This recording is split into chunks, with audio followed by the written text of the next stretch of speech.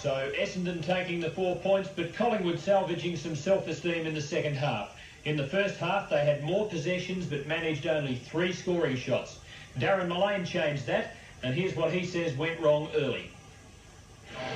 Oh, well, I don't think we're playing direct enough at the moment. That's something we've got to work on the training.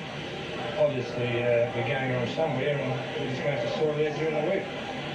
What was Lee saying to you at quarter time and half time?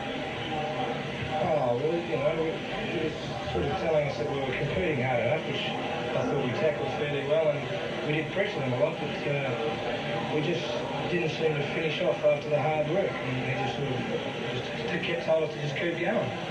Well, his observation's the same as ours. He had plenty of possessions. Sometimes you not only went sideways, you went backwards. Yeah, well, I suppose that's what we're going to have to work on during the week. And they've got a big one next week against St Kilda. Essendon wrapping the match up in the first 3 quarters, and Collingwood